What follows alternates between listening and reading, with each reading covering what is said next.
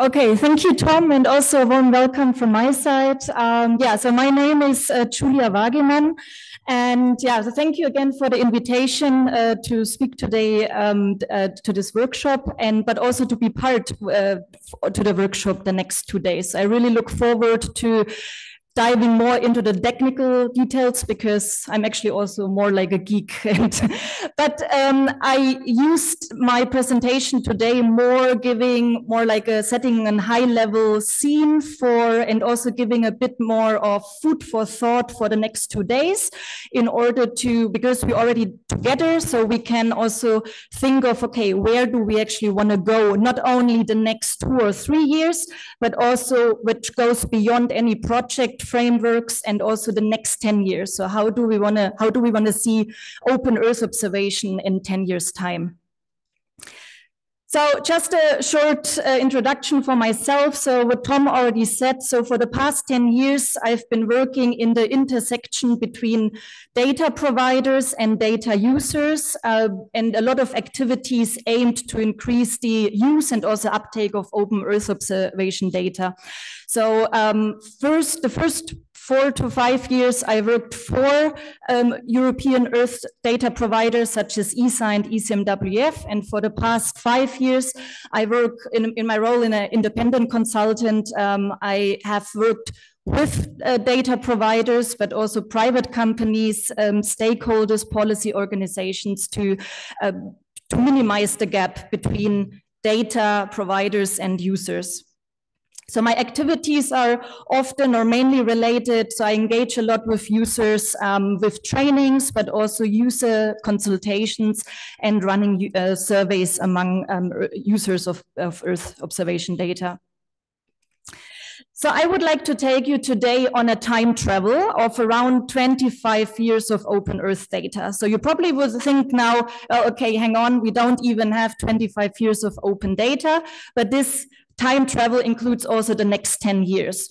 And so I'd like to jump back to the past when open Earth data actually started, because we even can't imagine it, but there was a time where we actually didn't have open data and we needed to order and pay for satellite images.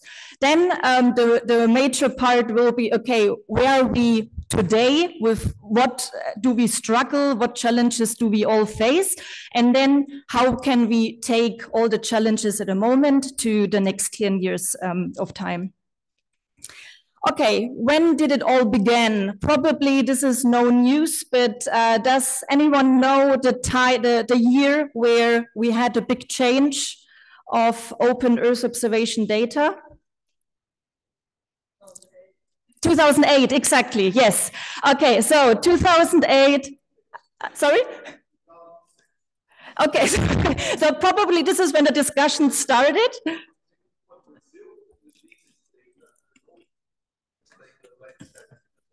Okay, good. So then 2006, and I will update the slides, but so in the end, there's like in the community, there's a lot of papers out there.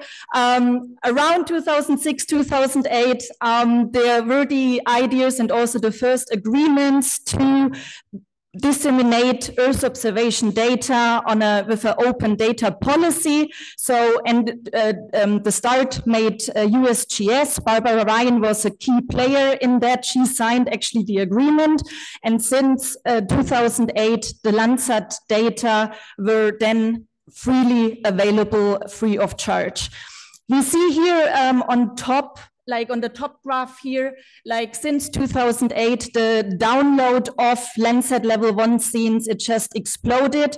So now it just crossed more than 170 million downloads of level 1 scenes. So this is also, we have to keep in mind, this is only from the statistics from the USGS Aero Center, but then we also have a lot of copies of Landsat data in other services.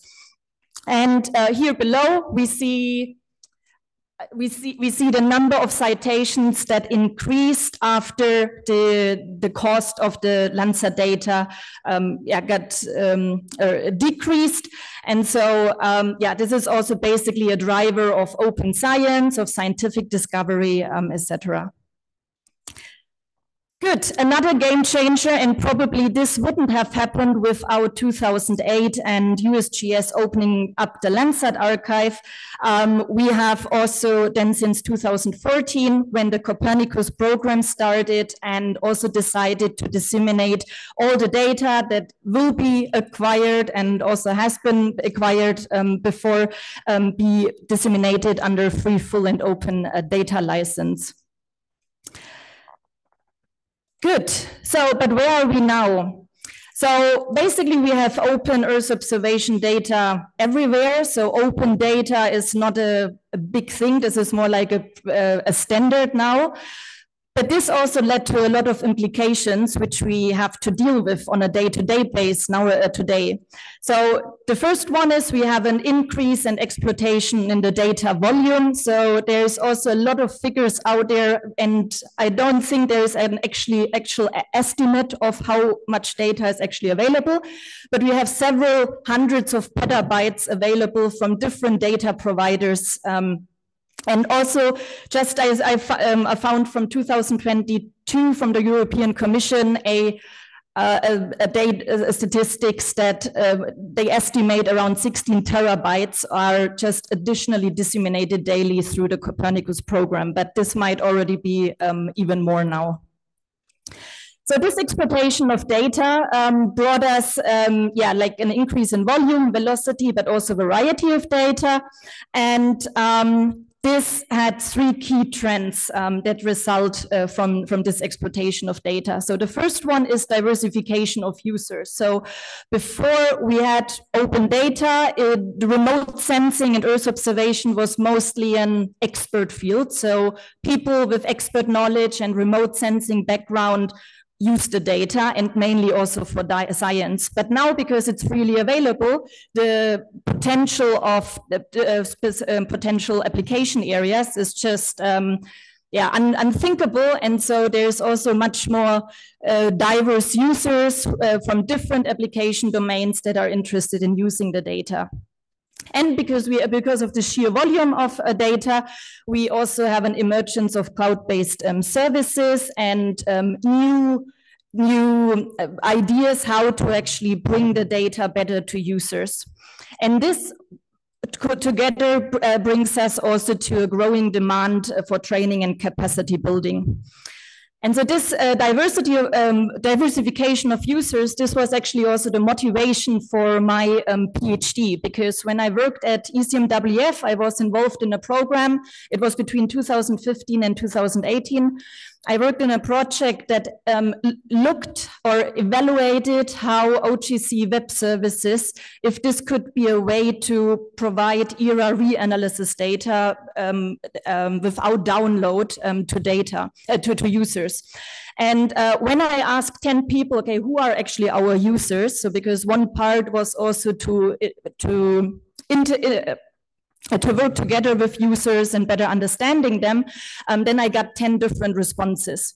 And so after I left ECMWF, I said, okay, this could be actually an idea to better understand who are actually users of Big Earth data. And this is then how I started, and I worked on my PhD thesis, and I submitted it last year. And so basically I ran a web-based survey on users of Big Earth data. So first, I was interested in how users working with the data at the moment, which challenges they face, which programming language, but also in the future, how they would like to work with data. Are they ready to use cloud-based services? And if not, what are potential training needs that need to be addressed?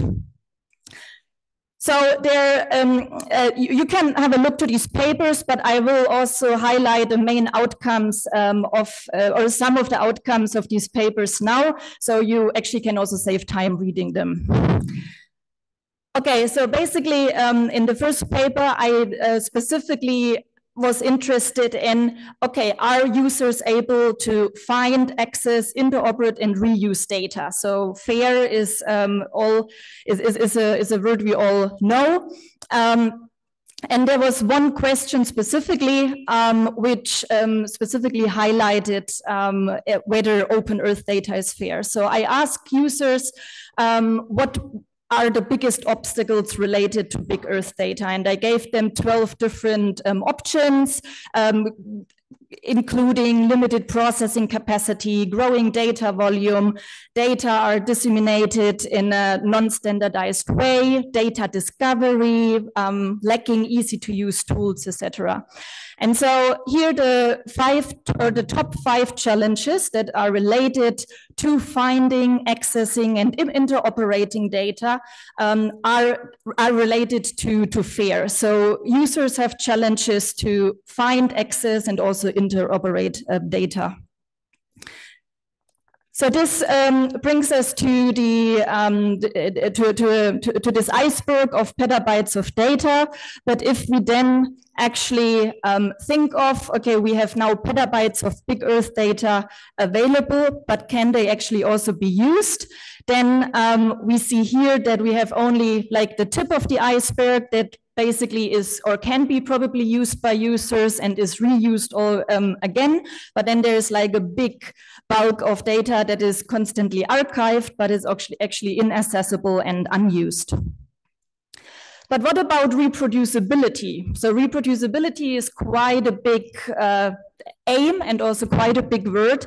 But we could actually think of, in the era of Jupyter notebooks, it has also never been easier to be reproducible and also to share your results in a reproducible way. So just as some statistics on Jupyter notebooks, that like there are more than 10 million notebooks now available on GitHub, and this is just increasing on a daily basis. And it basically became within the last 10 years the de facto standard for data exploration, analysis, and training. But, and this is not actually results from me, but during the research on my third paper, I came across a paper that I found very enlightening and interesting.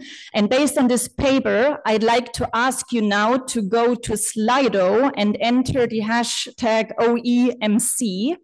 And then I will activate one question. So because there was one paper from Pimentel 2019, and they investigated or they elaborated or analyzed more than 1 million notebooks on GitHub and had a look if the notebooks can be executed, and if they can be executed, if also the same results are produced.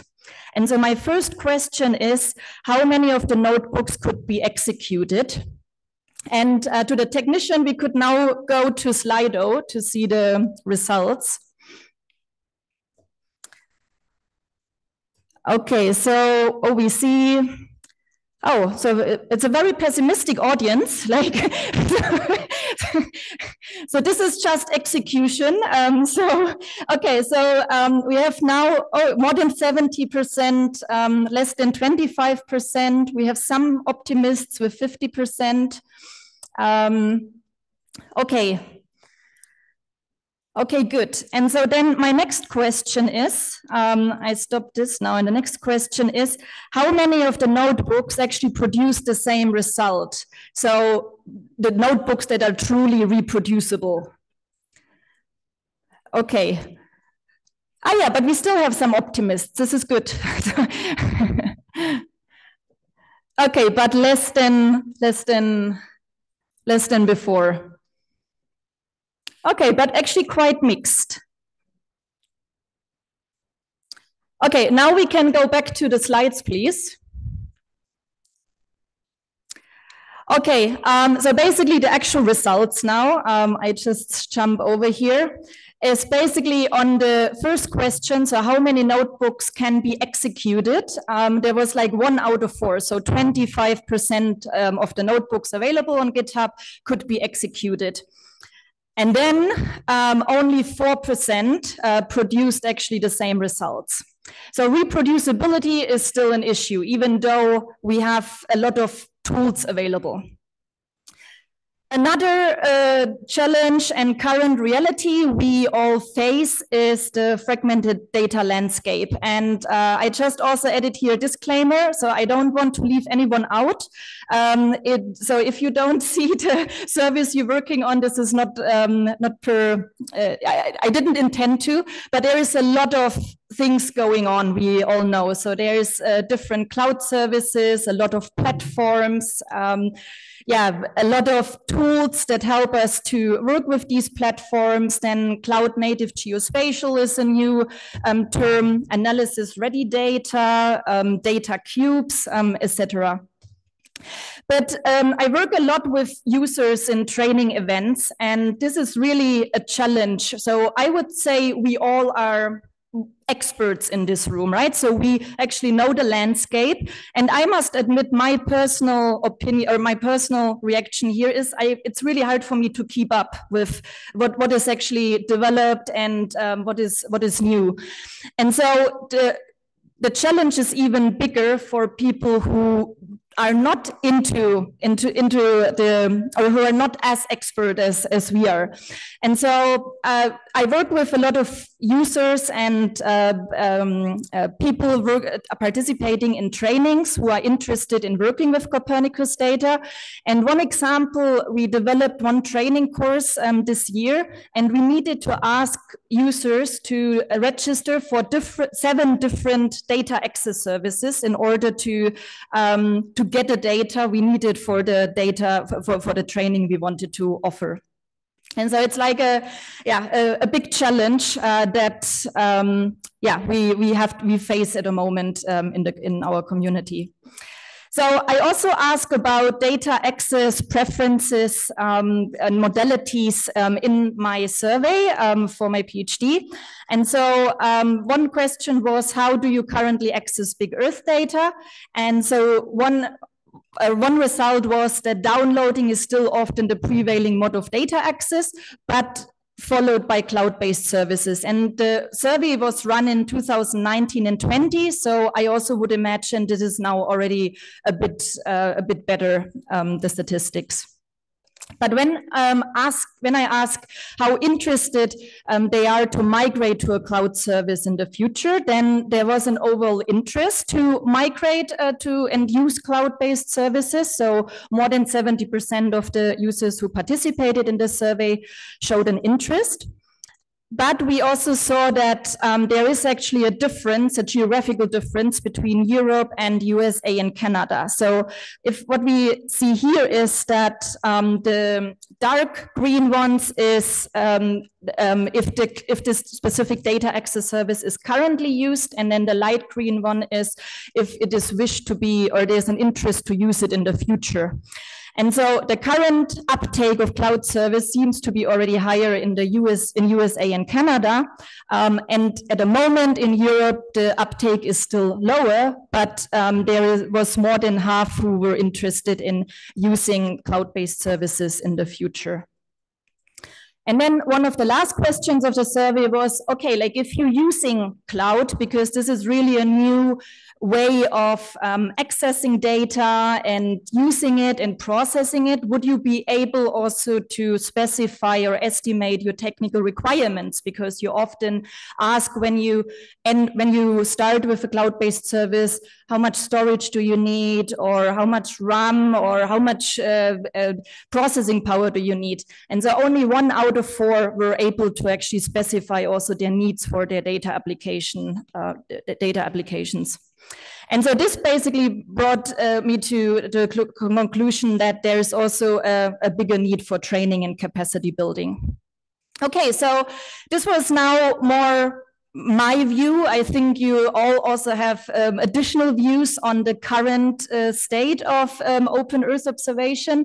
But where are we heading now? So I would like to take you now from 2023 to 10 years ahead of time to 2033. How will our open Earth observation community look like?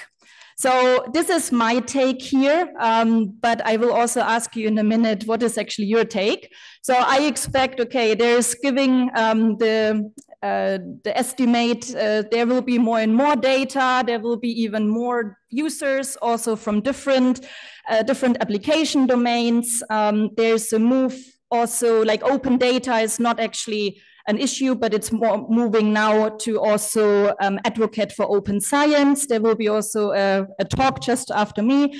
There's cloud native geospatial, AI and machine learning applications. I'd also say generative AI will have an impact.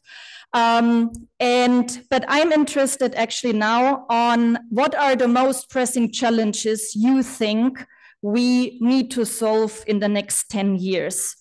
And so I just have to, okay. And now we can go back to the Slido, please.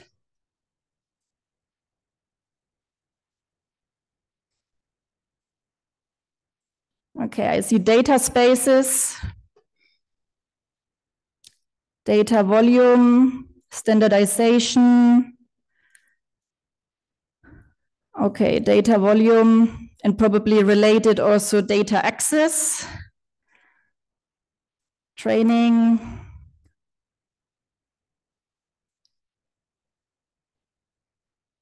Interoperability, fragmentation, okay. But data volume seems quite pressing. Oh, standardization?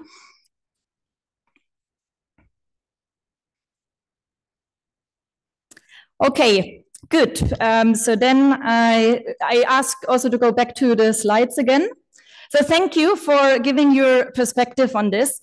I think a lot of these challenges we face, like data standardization, cloud-based services, data access, interoperability between data services, they are not only technical challenges. I would even believe and go in this way that we will find technical challenges, but there is also a set of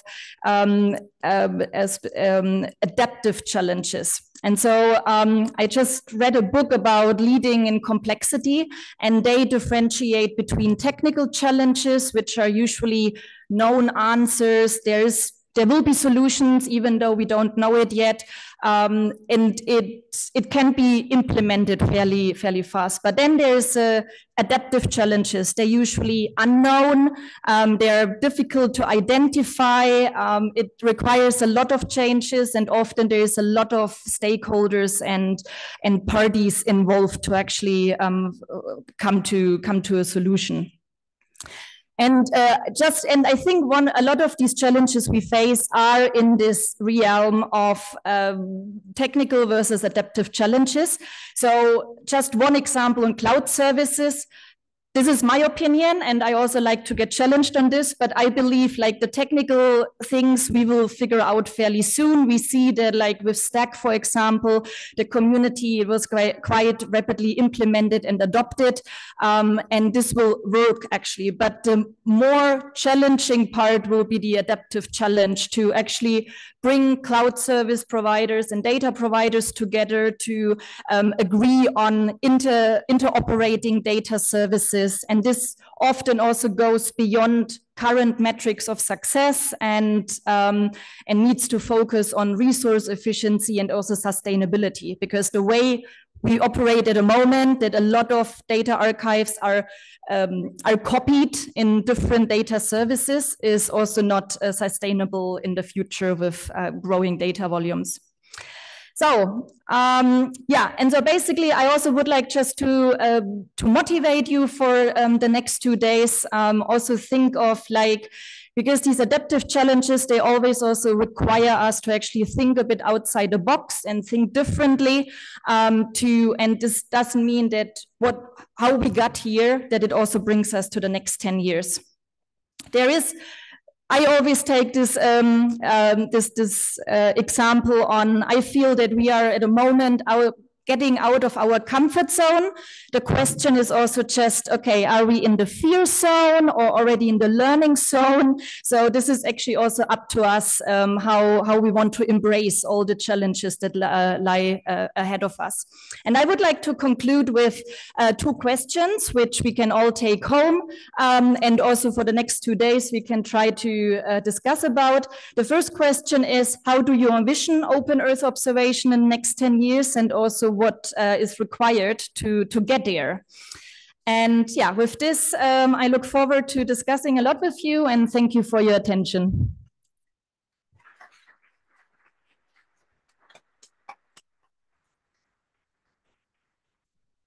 Thank you, Julia, so much. And we want the slide results, please. So please share. We have time for questions. Please don't run away. Questions? Yes, Stefan was first. So Stefan, on the side, please.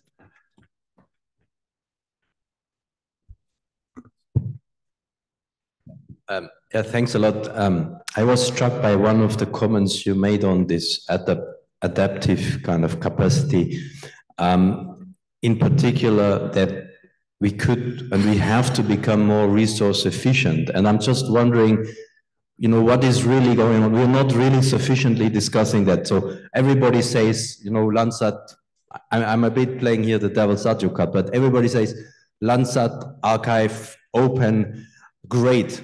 Yes, but what too much more energy use has that just led to? Has anybody calculated that part? So this sustainability and resource efficiency part, we are not, I think, yet discussing and tackling, also not in this place, but I think it's time to do that. And you already pointed to some potential solution on the storage side. So what is currently happening in this space in trying to make storage more efficient?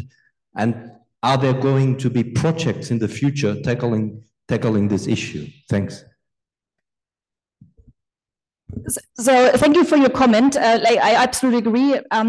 Regarding, I didn't see a lot yet on specifically discussing this question, but it's more like from what I reflected on when I prepared this talk was like, well, at the moment, the reality is we have several copies of Landsat and Copernicus in different data services. I also often get a question from training participants, well, okay, which service do I use now? And given the amount that I read an article some weeks ago that like we expect, I think, several hundreds of additional satellite data be launched in the next 10 years. So given the fact that we have this additional increase in volume, this is not sustainable in the future, but I agree, I haven't seen a lot of discussions on this, how to actually face this and how to reduce also the copies of the same data sets.